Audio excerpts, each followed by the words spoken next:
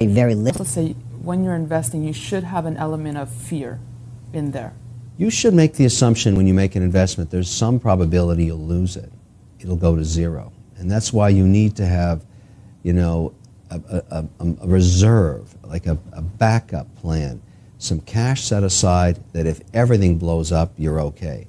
I find it extraordinary when people make their first, you know, liquidity event and they have some capital, that they blow it all again. That is the biggest mistake. You've got to take a nut, even if it stays in cash or it's a very, very liquid, safe securities, and say, that I don't touch. It goes back to what my mother taught me. Spend the interest, never the principal. I mean, look, you know, I make a lot of crazy investments. I don't touch the principal.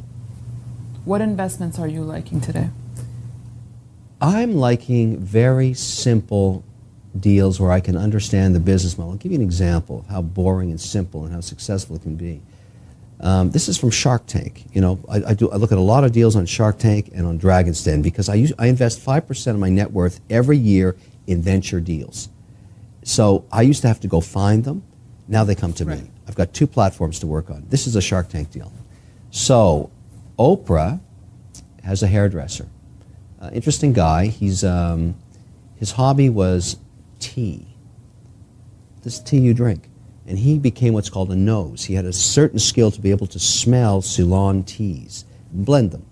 One day he gives, a couple of years ago, a cup of tea to Oprah while he's doing her hair, and she sips it and says, "It's the best tea I've ever had." She goes on the show a half an hour later and says, "This tea, called Talbot Teas, is the best tea I've ever had." He gets orders the next day for $500,000. You know the Oprah effect, you've heard of it, right? He can't finance that. So he comes on Shark Tank and he's looking for $250,000. And I agree to buy 35% of the company for that. I love tea, it's so simple. Gets on Oprah, 500,000 orders, Neiman Marcus, all kinds of individuals ordering on the internet. Simple. Tea, orders, cash flow, right? While we're in the middle of doing the deal, the show airs, and Jamba Juice, a public company, says, "We want to be in the tea business. We love this story. We love the brand. I want to buy the company." I haven't even written the check yet. And bang, the deal's done. Wow. Yes, wow. Yeah. That's the kind of deal I like. Because it was simple. It's not a complicated tech story. It's tea. Tea with a brand. Now you go into a Jamba Juice anywhere in North America, that's my Talbot Teas. That's right. Isn't that wonderful? It is wonderful. That's why you are?